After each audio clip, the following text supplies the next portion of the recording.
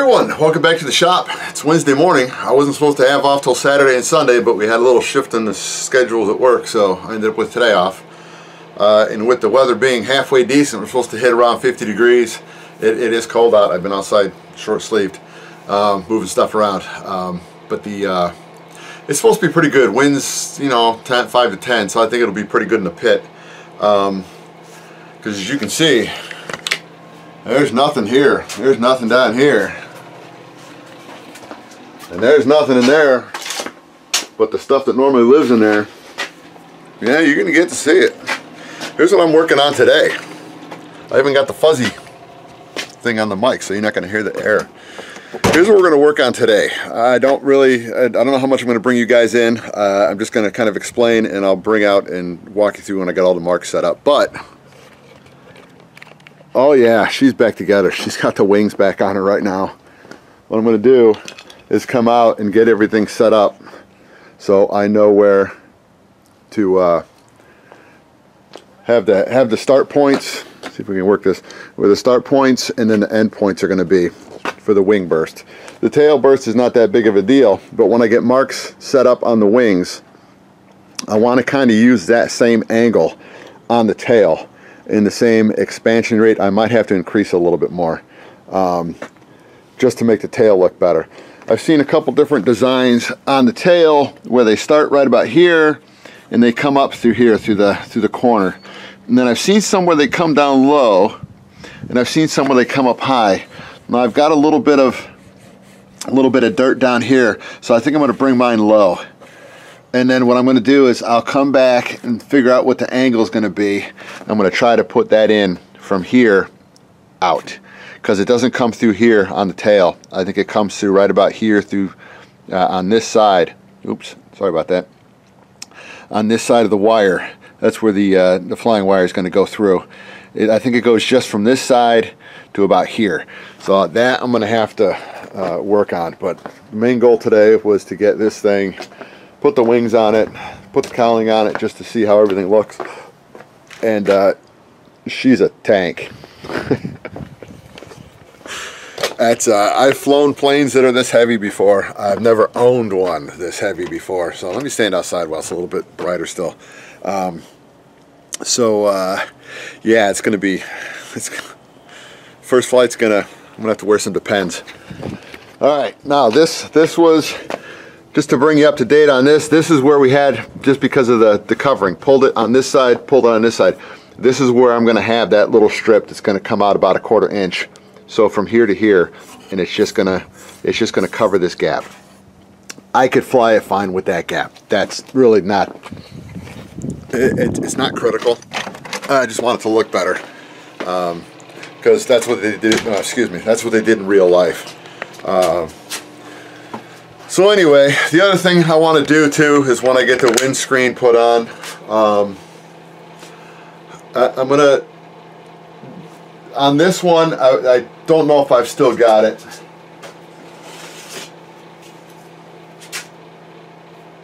Yeah, this isn't it. I don't know where this was from. Oh, I think this came up over the top of the, yeah, this came up over the top of the windscreen. I'm taking care of that.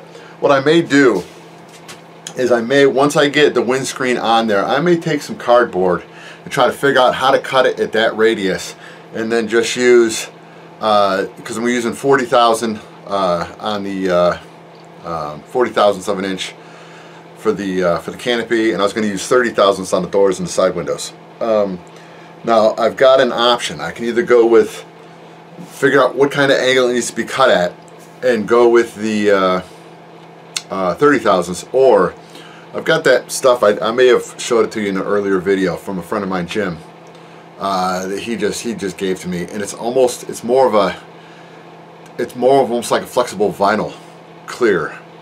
And what I may do is I may make it out of that, just something so that way I can, once the windscreen is glued down, or however I'm going to do it in the front, it's something I can lay over the top, so it's going to look like the aluminum on the real one.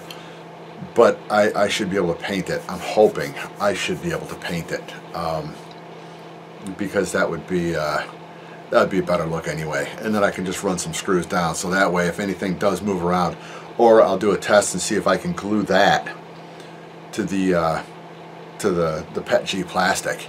So once it was down there, I could lay everything out and do a little more of the canopy glue. If that'll bond the two pieces together, I can do that, and then don't have to worry about putting backing screws or anything behind the front canopy. I can just use some screws just to mount it at the bottom, kind of like they do in real life.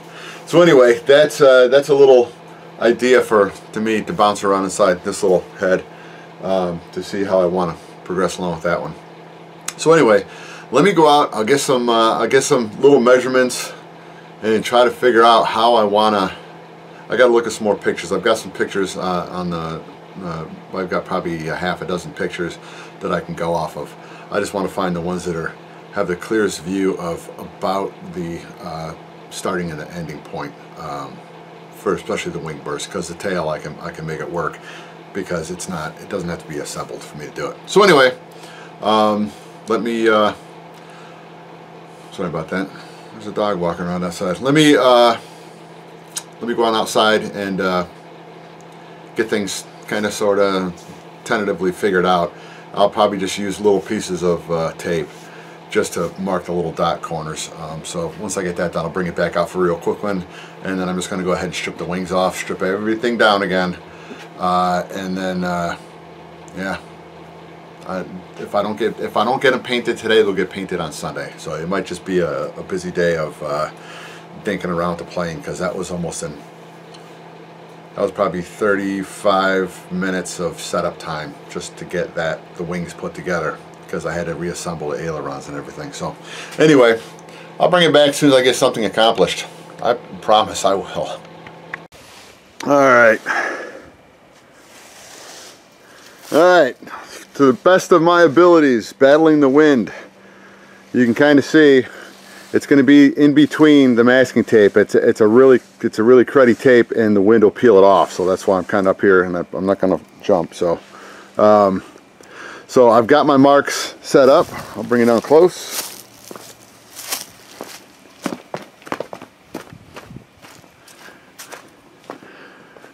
What I did was up front. I'll bring it around front.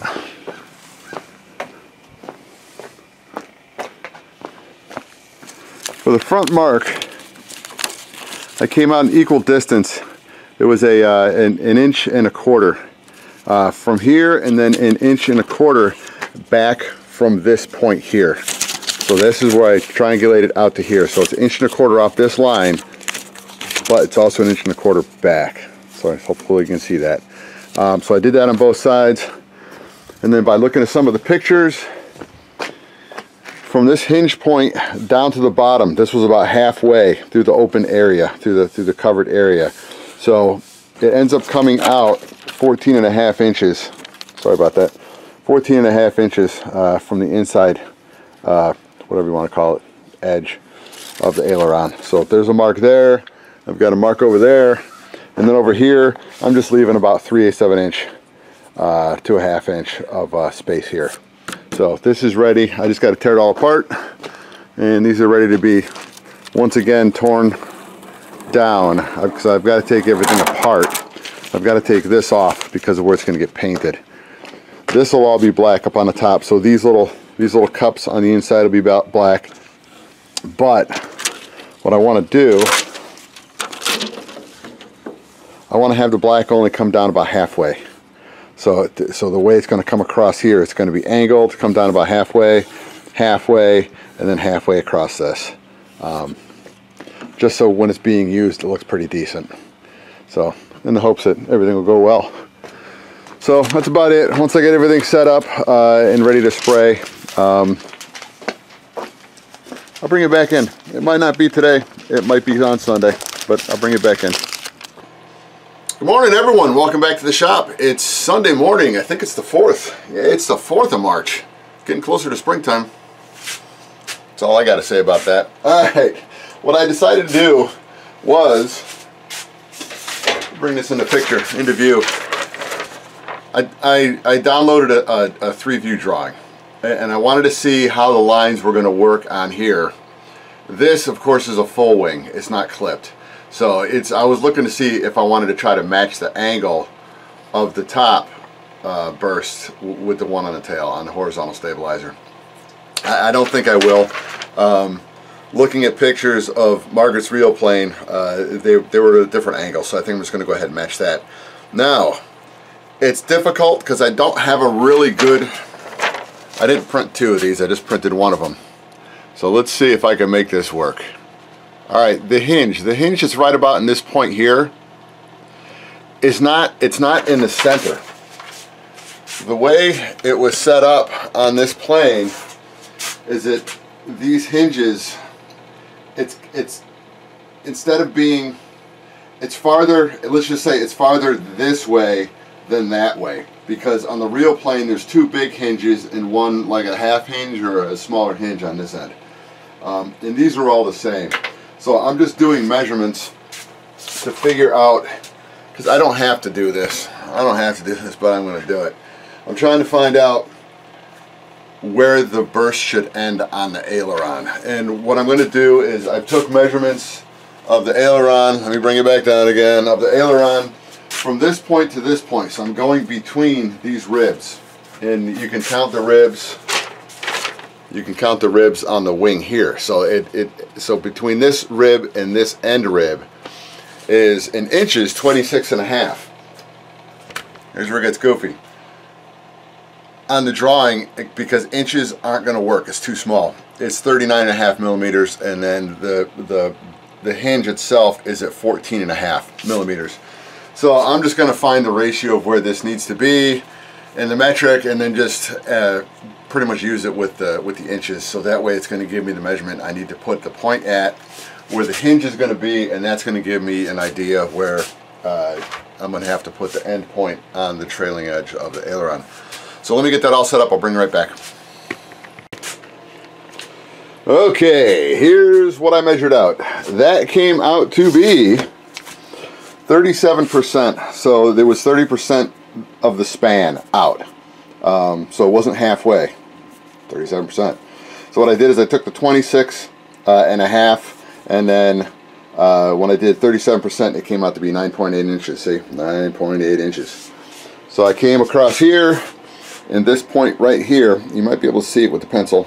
That's the 9.8 inches. I just rounded it down to 9 3/4, and then it's kind of hard to see it, but there's a dot about halfway between this point and this point here.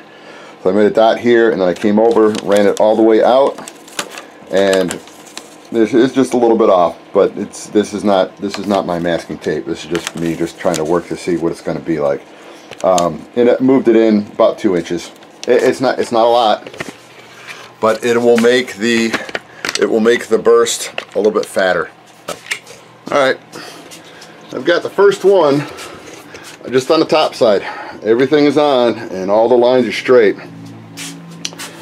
And I'm hoping that everything will come out nicely. I'm hoping. So this is going to be the point. I've got to make sure that I burnish this in just before I spray it, so I'm not pulling paint and letting it wick up front.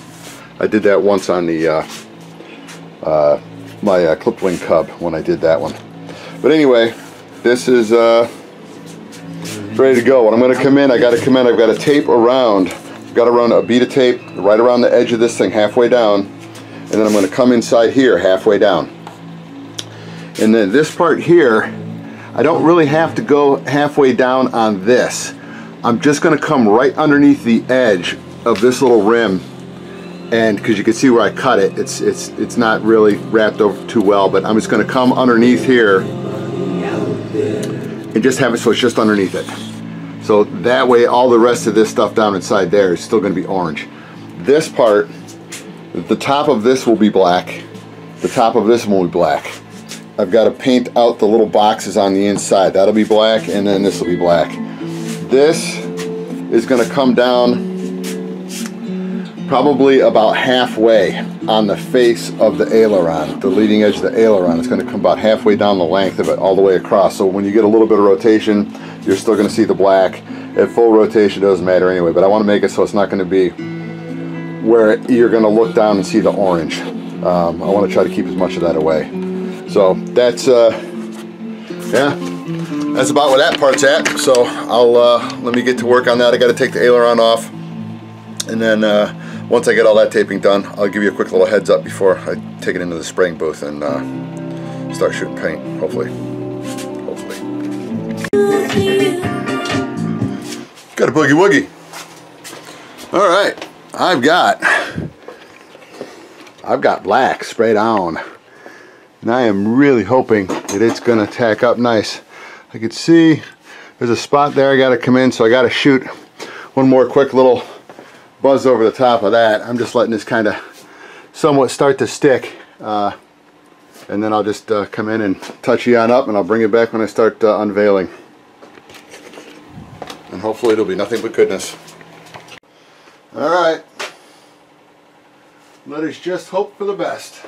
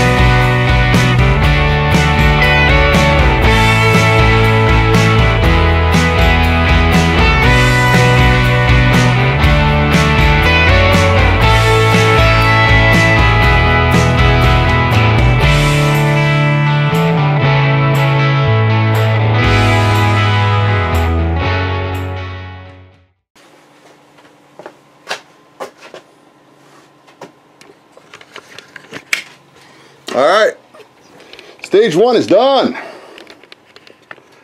Okay, this stripe is on, and everything came out exactly the way I wanted it to, where the top of these things are painted, and that's just it. The sides are fine, the bottoms are fine, and it goes all the way back to the little trailing edge of the wing. Alright, so that's good.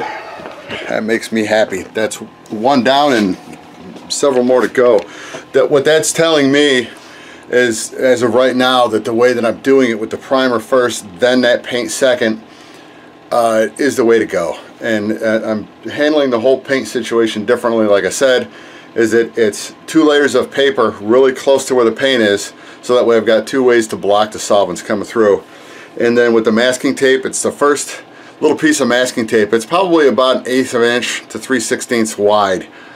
That's on top of the paper that's touching the paint on the plane. And then I'm coming right on top of that with the second sheet of paper, of masking paper, with a gap that's about 10/1000ths to 20/1000ths of an inch.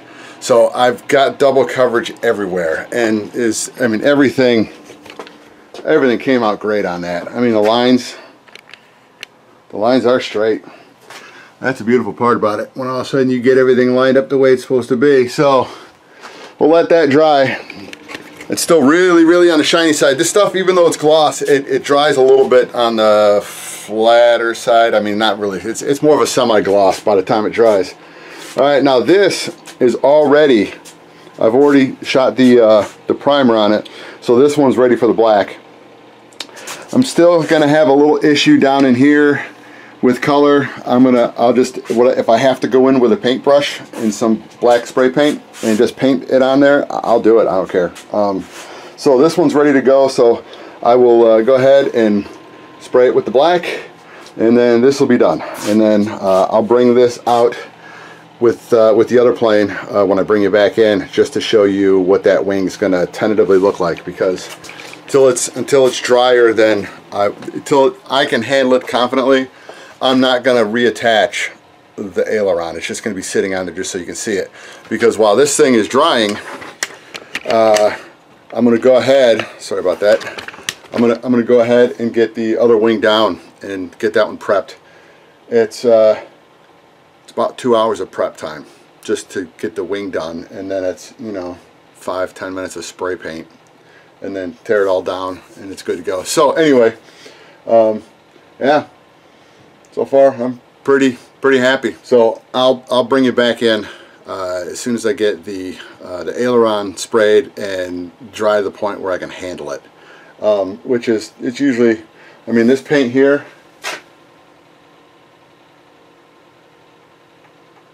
I can touch it now, and I sprayed that, I don't know, maybe 15 minutes ago. So I'll get that sprayed as soon as I can. I'll get it uncovered as soon as I can touch it like that. Then I'll bring it on out and we'll set it up for you.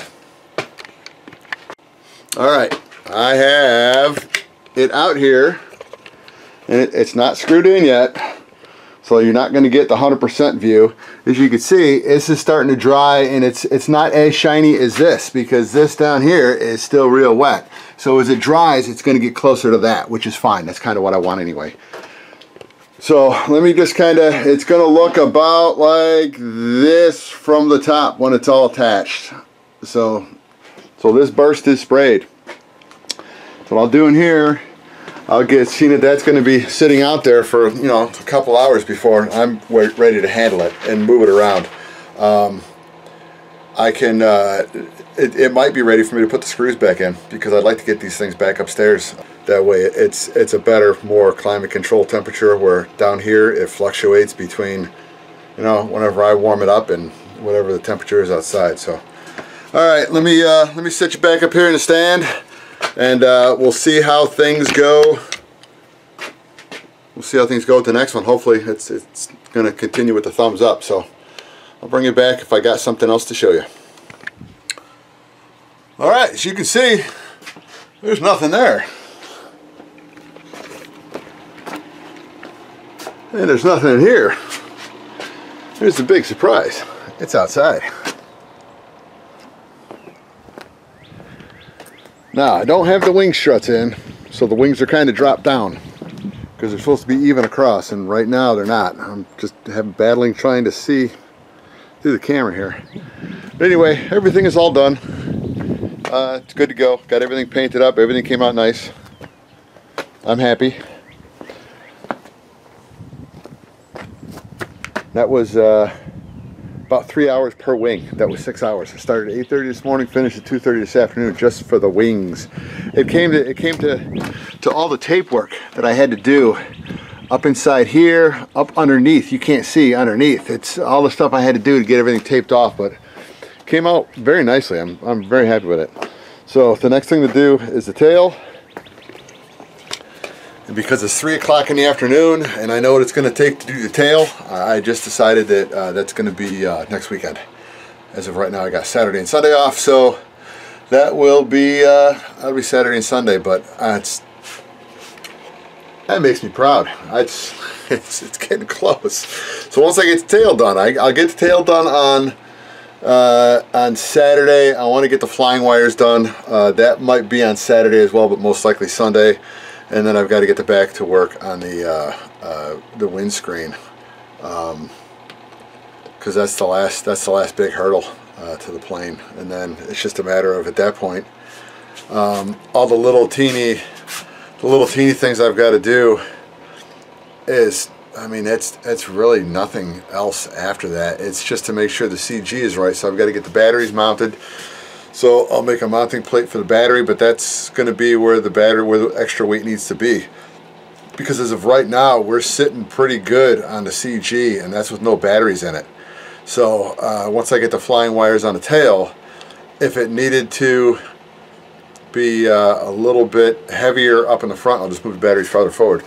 The other thing I can do is, because I took one of these out of the tail. It's one of the Basically, it's just one of the springs for the tail, because you don't need that much weight back there. So it's so I didn't need this, so I took this out, and that's probably saving at least a ½ ounce of weight. So that's about 3 ounces up in the nose of weight. So you know, you got to keep try to keep it as light as possible. I want to keep it under 30, because at 30 pounds it's 28 ounces per square foot, and that's actually a darn low weight for a plane that size. So anyway, I'm gonna put you back up in the stand, get my stuff cleaned up, get the wings back upstairs in the living room, and we'll call it a day. So I will see you guys next time on Back Down in the Shop.